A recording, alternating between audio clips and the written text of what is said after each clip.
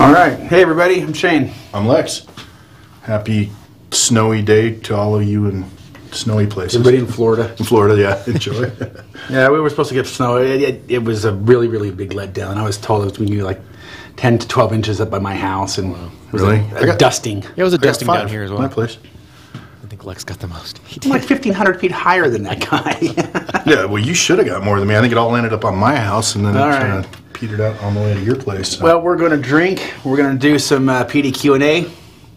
And we're going to drink? Yeah, let's see if we can't get some. I think we have some questions that have come in, but I'm not sure how many. Handful. But keep them coming, everybody. Yeah, let's do. I guess there's not going to be a podcast next week for Thanksgiving. Yeah. Happy Turkey Day next week, guys. Yeah, the American holiday, the U.S. holiday. So rock on. All right, let's go ahead and get this thing rolling. Question comes from Timo S. Dear Shane and Lex, we use custom fields to display data, like the date machine was bought, etc., in inventory. I want to share this information with our other admin, both have an enterprise-level license, and also access the data he entered. He can access my collections and vice versa, but this information is not shared. What can we do? Thanks, and rock on. I'm told not to do. Yeah, I was told not to do that, but I'm going to do it anyway. All right. Yeah, rock on. Hey, you know what? If they don't. Yeah, everybody has different cultures and stuff like that. Well, that's from Motorhead. That's a good classic rock on. And if you don't like that, then I don't care. Rock on. Rock on. Yes. So Timo, you've got So this is actually kind of by design, unfortunately. And the issue behind it, we'll explain that too. Sure, so we can do that. Well, so what you're talking about is you've got custom field to enter your custom field. This is a custom field is where you can track information that can't be grabbed via an inventory scan. Like in this case, he mentioned purchase date, I believe. So we actually got that question in before, and just wanted to show you that we were showing you what we were doing here. There's the purchase date. It's a date type. And this will show up in every single computer as an available field in every single computer in your database. So you can go to Abraham, and maybe on this purchase date, you can type in a date. The problem is when you're sharing data, when you're sharing your database with other admins, custom fields data is not, the actual data is not shared, and that's just because we wanted to prevent conflicts. The field will get shared, right? The actual field should get shared. So a purchase date that you create here, and if you're sharing your database with another console, and then they look at that, they build a collection of their access one of your collections.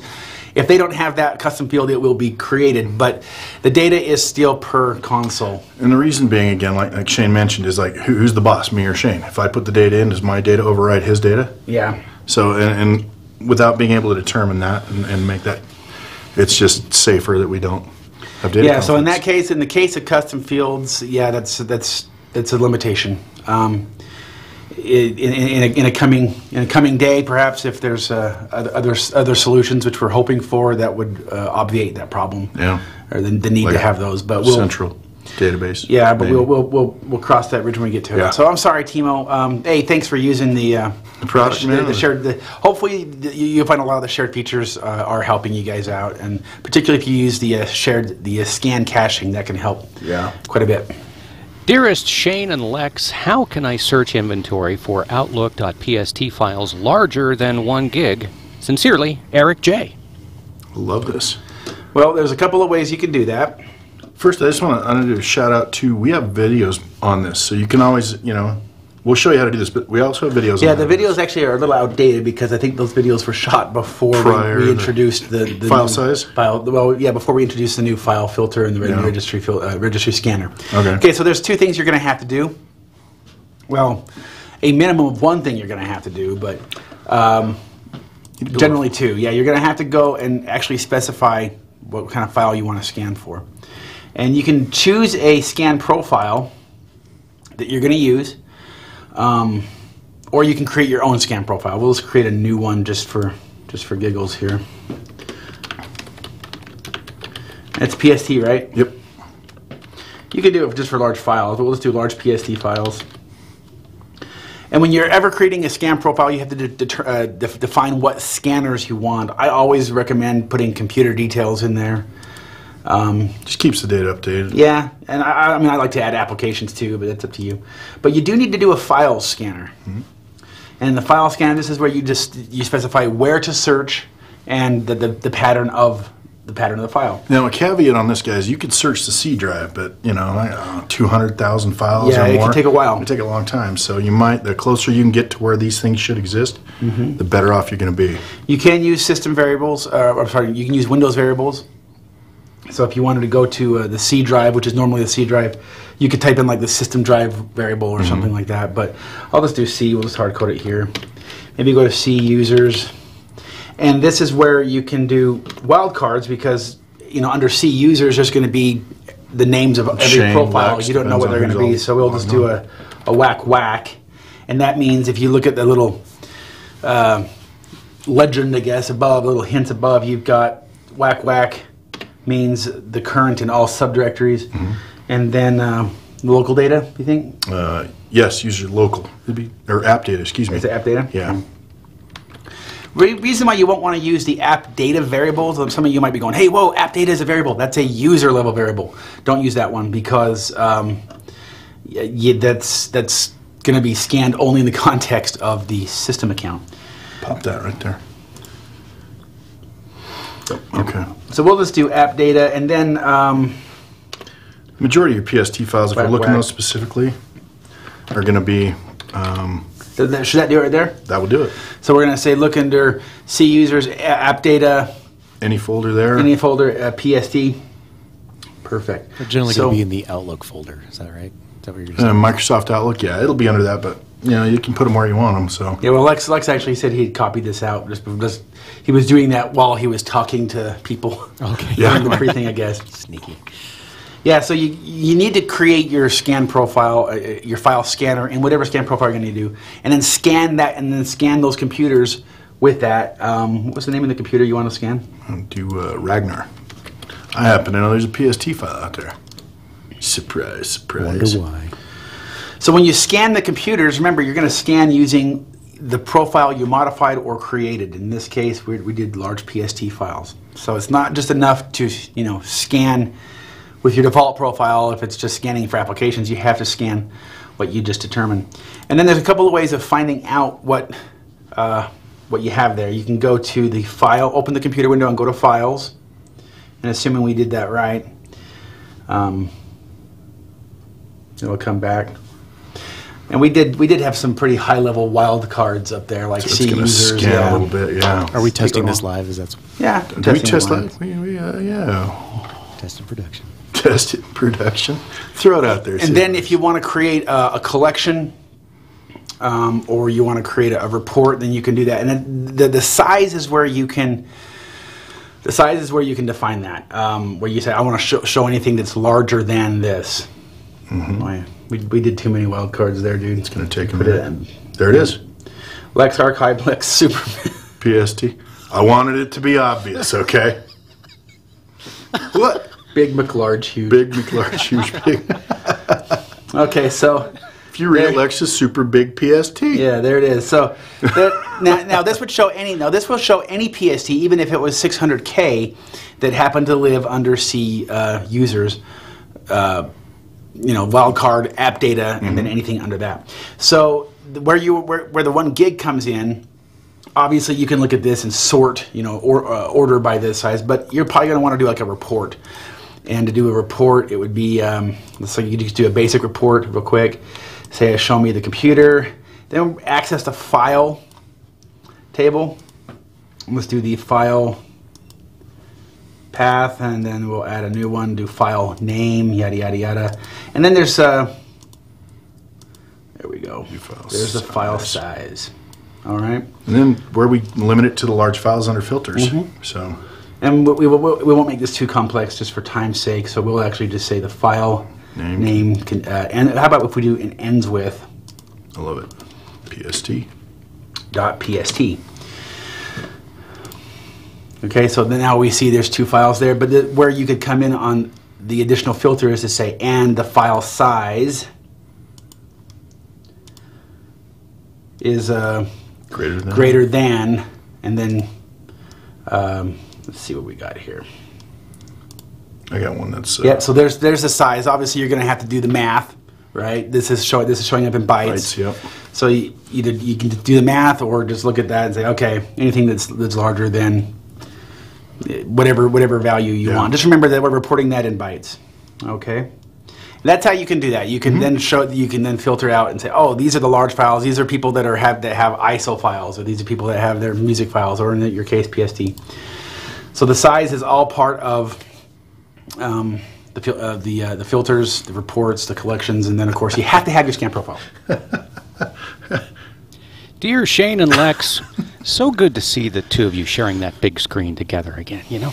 In PDQ Inventory, can a dynamic collection be created for Windows 10 computers actively using Bitlocker? We use another encryption product, and I don't want to install over those computers. Not my real name, Swellswork.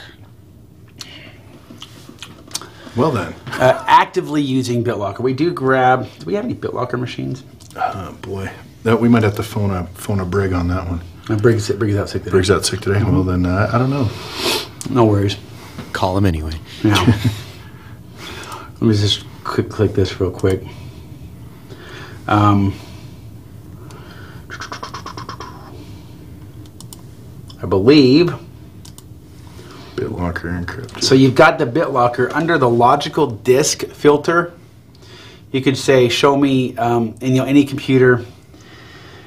Bitlocker version. Bitlocker is locked. Bitlocker, yeah. Go through all these. I believe it's probably going to be Bitlocker is locked. That means it's probably active. Do we have any computers? I don't know if we even do. I don't know either. Yeah. We'll find out.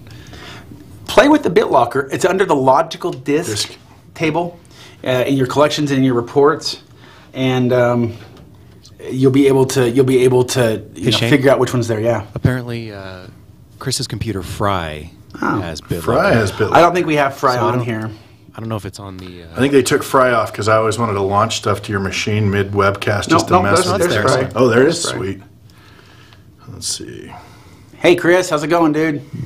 Like the Corgi shirt? Thank you. Did you like my Corgi Post-it note? Dude, I saw that. Yes, I did. Yeah. So Chris wants a shout out. It's PowerShell's what?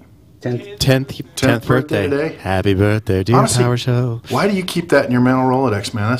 That's wrong. Because That's so wrong. Chris loves two things: corgis and PowerShell. PowerShell. So I'm gonna move. So I just went to Fry. All right, went to the disk drives. I'm gonna click on this little. Customized grid. Yep, I'm just gonna say show me everything because we kind of hide those by default. So Bitlocker is not locked. The other drive. The other drive. Yeah. Sorry. Oh, there we go. Thank you. Yeah, so Bitlocker protection. I guess that's what you want to do. It's a Boolean yes no. Bitlocker is locked as no. So it is Bitlocker. Thank you very much. It's Bitlocker protection, and that's what I would do then. So to answer your question, go to your filters, look for Bitlocker protection, and it's going to be Boolean. It's going to be true or false or yes or no. So Chris, And what are you hiding on that That's drive? how you can avoid duplicating those, the encryption, Yep. the encryption features. Thanks, Chris. And we have a question from Monica, who, by the way, got yet another promotion. Well done, Monica. Yes. Well done. Sweet. What is the best way to remotely uninstall an application that shows its C drive location as its uninstall path instead of MsiExec.exe in PDQ Inventory? Well, since we have the computer Fry, yeah. Let's start installing stuff on Chris's machine. Corgis suck. PowerShell's awful, Chris. No, I'm not going to do that. I like Chris. I like Chris too, But you've happened to tell me that Ragnar is your computer. Easy. So we're going to go ahead and just go to Ragnar. There we go. All right. So what you're talking about, Monica, and congrats on that promotion. Yeah. Yeah. When you go to the applications window when you go to the applications window, let me move that over a little bit. There we go. You can see the uninstall string. Yeah, if you see MsiExec, all we're doing is we're going to the uninstall value or the uninstall string value in the registry for each application.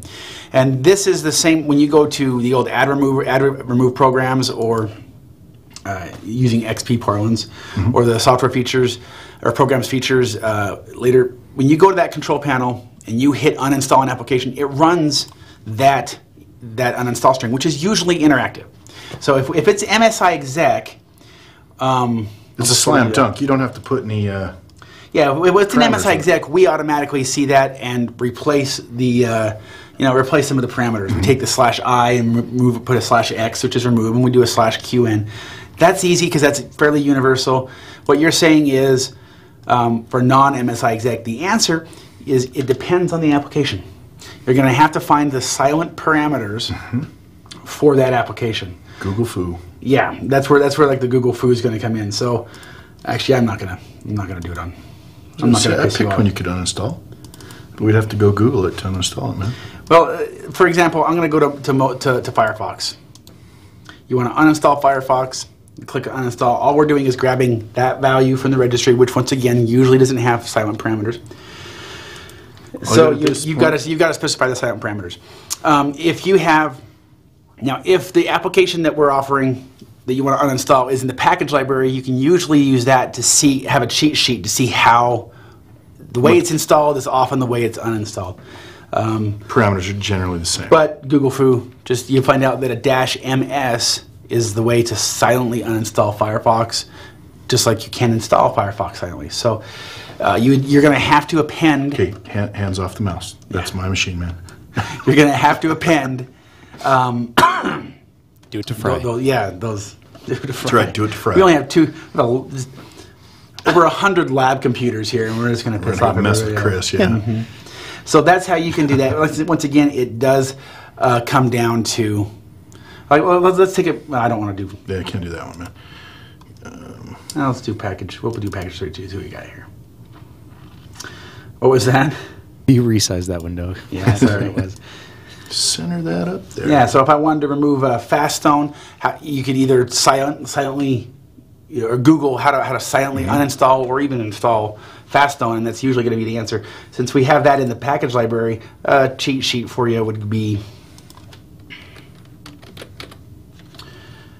just to import that. Once again, this is not always foolproof, but this is this could help you out. Hit like 80% of it usually. I mean, so far that's what we seem to see. So for Faststone, it's a /s, uppercase S. So in that case, it's probably going to work here. We'll test live. Go to Faststone image viewer, do an uninstall, and append, do a space /uppercase S. Hit run. Launch it. Yep. Find out this is Chris's machine. He's out there. No. I happen to know this is just one of the test machines. Dang it! You took all the fun out of it. Huh? If it continues to run and never returns, then either you got the incorrect parameters were placed, or something, because it's displaying a hidden window so that no one can see it on the target, but it's waiting for that window to be closed, saying you got the wrong information or something like that. But that's usually the way. You just have to do some searching to find out what that is. And return code 0, so that was successful. So if you have the new inventory, when you do a remote command like this, you can have it set to scan after, so it is scanning this computer, and we should see Faststone go away.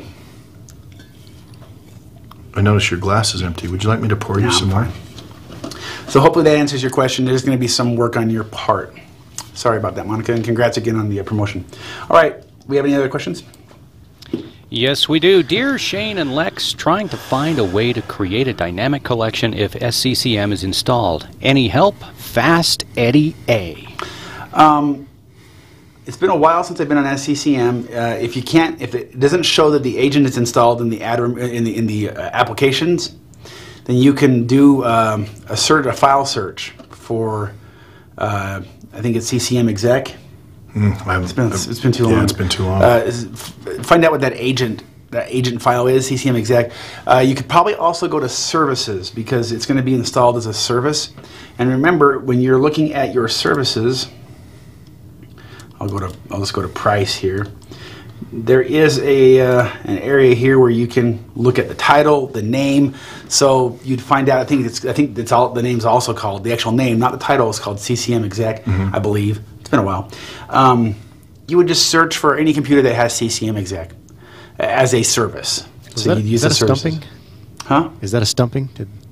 Have we been stumped? No, it's whether I guess it could be stumped if We don't know the file I think name. it's Yeah, but we know how to it's go CCM search it. exec. But if anybody knows, by all means, pipe up. Are you trying to get us to drink? Better Is fill it- your glass up and drink. fill your that glass shit. and drink. But if something doesn't show up in applications, Have a little one. You get stumped. yeah, sure. If something doesn't show up in applications, remember that oftentimes it's a service, and you can look for Look you can for look it for under the service. services. Oftentimes, if it's not a service, you can find the file or you can find the registry. I know there's a program out there that a lot of hospitals use called ALTA, AHLTA. And historically, ALTA does not place its information that it's installed in the uninstall key, so it never shows up when you go to programs and features in the control panel. So how do you know it's installed? Well, that's where people that use that and use PDQ Inventory, they'll do file scans, they'll do registry scans. You have to do a registry scan to find out what version's installed, stuff like that. So, I mean, there's usually ways around it. And I do We give you believe lots of it's tools to exec. chase that kind of stuff down. So, yeah. Don't give up. Just because something doesn't show up in applications doesn't mean you're done. Dear Shane and Lex, I toss deploy and inventory on a server. Is there any way to drop a client on my desktop so I don't have to RDP Jarrett L? Not at this point. No. Let's. No. No, there's not, buddy. Let's take to think about it. No, not at this point. Ponder. It's That was a ponder. It wasn't a thing. It was a ponder. ponder. Spend your life pondering then. Good act. I'm no actor. You guys know that. I'm the same here as I am in my off as I am at home. You ask Lex any question, he ponders it. Mouth breathing. So, staring do you at- want some lunch? Yeah, precisely. Yeah. At this point, no. I mean, the application was built really to run the console and the server piece or the service piece, database. They're all Interconnected. interconnected. Now we do have some plans to separate those optionally. I have to make sure that that'd be optional if we do this, and I think we're going to, but we don't have a date yet. I mean, we're drawing it up, going through the machinations. But if we come to that point, then yes, you'll be able to have a console connect to a dedicated server. Yeah. I doubt that would be a separate product, but it could be. I will say this: if it's not a separate product, it would require an enterprise mode and the appropriate number of licenses. So. Yeah. At this point, no. RDP or other remote control, whether you want to do VNC or something like that. That's, Blah, blah, blah. Let's take another question. Okay. Next question from Mr. T. Lars. So Mr. T and Lars from Metallica combined to give you this little gem. Is there a way in PDQ Deploy to show a message and wait until the user clicks OK? I want to deploy during the night and have the message on the screen when the user shows up in the morning. Okay, first of all, who cares about the end user? That's really, really. Okay, Do your there's stuff Lex and sure let doesn't. them deal with it. All right, so what you're talking, you want to deploy during the night and have the message on the screen. So if you want to deploy at night and then have the message on the screen, that message is saying that it was deployed, or because the first part of the question is saying you want to wait until the user clicks OK. So you want to start the deployment in the night, and then when they say OK in the morning, then have it install. Or is it just you want the message to be there for them to go, Yeah. oh, hey, I got the the new way, Firefox. So Yeah. natively, there is a message command in the when you build a package. There is a way that you can display a message to the end users, and you can say wait for the user to click OK. But the way this works is it will have a timer, Yeah. and if they don't say OK after X amount of time, then it will just close, and then the deployment will kick off.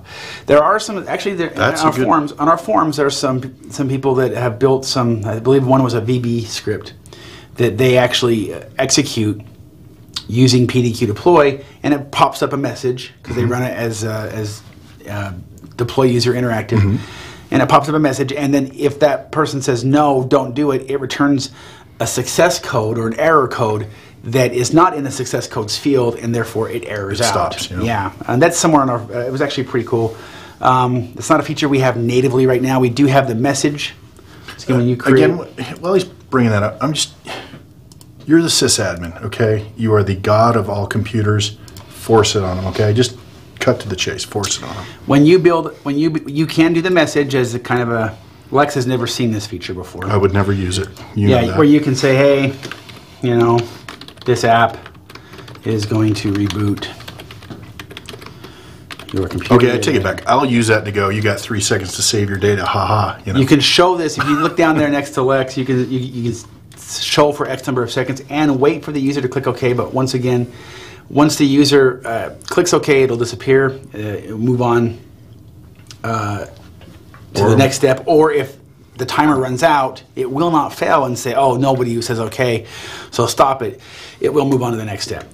And keep in mind that if you if you try to exceed, say, 3,600 seconds, well, the default timeout for a deployment is an hour. So if you were to say, show this for 3,600 seconds, and nobody says anything, nobody does anything, then it will time out. Yeah. Basically, if this number meets or exceeds the total timeout for that package.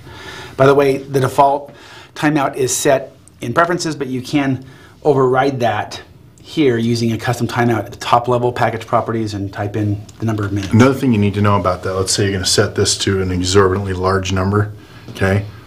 Whatever you've got set in preferences for the number of concurrent installs, it's going to take up one of those seats till it's done. Yeah, that's a good point. So, that's a good point, because by default it's 8 concurrent targets per deployment. So if you're deploying to 100 computers, unless you've changed those settings, it's going to push out to the first 8, and then once those free up, it'll move on down automatically. But yeah, if they're all stuck on a 3,600 second message, waiting for someone to go. So anyway, what this other fellow did, I know, was he created a command step.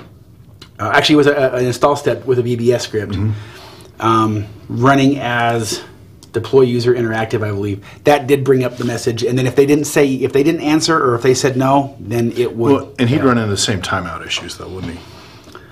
Yeah, if your timeout is set, I mean, there's a difference between what this guy's wanting. There's a difference if you're saying this person actively said no, I can tell that from the error code. Okay, that's versus this timed out. Yeah. Okay. Good point. Good point. We are going to be making some modifications. We do have plans on modifying the message step to allow a little bit better or more features, but that's not happening right now. So. UFCIT, baby. Save yourself the trouble. And our final question of the day is brought to us by David B. Is it possible to do an inventory scan as step 1 in a deployment? This was if the product that's being updated is already on the current version. The deployment would cancel. No. There's a way to do that, though. No. There's a way to accomplish what he's looking for. There's not a way to do that. That's true. Okay. Or thank you. If you're watching this, no. Yes. No. Now we're going to duke it out. Okay. So there's a scan after. Obviously, you're aware of that, David. But there's not a scan before. So, number one, before I hit a really important deployment, I will often scan those existing targets just to make sure that they, if they don't need it, they don't need it. But there are ways that you can do this, particularly like let's say in Faststone. Just to open this one up, you could. File and registry conditions. Yeah, you could say, if this already has it, go to your conditions and use a file or registry condition. Basically, find a file. Here we go. File exists. You say, if this file exists in this path, here's the file name, and if it has like a file version, if they're using the headers properly, if that file version already exists, don't run this step. Yep. Now, keep in mind, conditions are per step. So you would have to set that condition on all of these, or tell it to error out. Or what you could do, not worry about the conditions, but write a script that runs at the very first to say, if this file exists of this version, so you'd have to script that out. If it exists, exit with a code that's not in your success codes right there. How do you highlight that again? Gross. And it didn't work. Yeah, you're going to use the script. The script way is if you want to actually stop the entire deployment, because once again, conditions don't extend beyond that particular step. So if Faststone If you're using conditions and you don't want to install Faststone, then you don't want to stop Faststone either. Yeah. If it doesn't exist, so you'd have to just kind of duplicate that condition or use the script. A lot of people do use a script that they run before. So yeah, rock on. Hey, it's been fun, Shane. I'm tempted to just go and pull up SCCM exec to see, because I think that is the name of the agent. You guys all suck. Yeah. Anyway, hey, I hope this helped. Once again, we're gone next week, and rock on. Hope you guys have a great one. We'll talk to you later. See ya. Thanks for joining us today for PDQ&A. Congratulations going out to Eric J. and Swellswork, winners of PDQ swag. Send us your information at webcast@adminarsenal.com. We'll get your prizes out to you as soon as we can. Please remember, no webcast next week. We'll be celebrating Thanksgiving. Have a fantastic holiday week.